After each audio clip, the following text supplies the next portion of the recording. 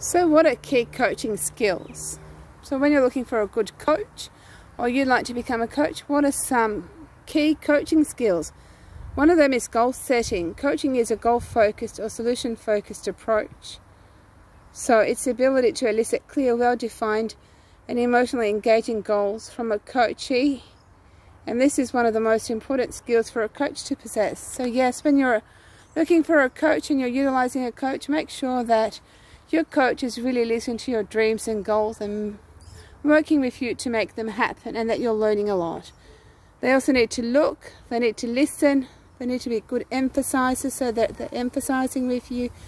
They need to be questioning, they need to ask you questions like, what's important for you and what do you hope to achieve from this? They need to give good feedback. So yes, they need to be consistent with their feedback. So if you're doing really well, they need to let you know how and why you're doing really well. And likewise, if you're not doing well, they also need to provide you with that feedback. Also, they need to be intuitive. Yes, when they're working with you, they need to have a good understanding of what works for you and what doesn't, so that they can make your dreams and goals happen, and that you can learn a lot from this experience.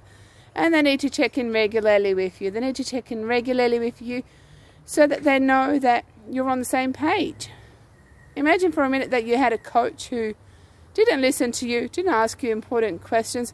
How do you think that would work for you? I don't think it would work really well. After a while, I think that relationship would become destroyed, defunct, and void. So yes, make sure that when you're looking for a coach, that this coach is empathetic, questions you, and provides with good, important, valuable feedback. So here's to looking for a coach. Contact me.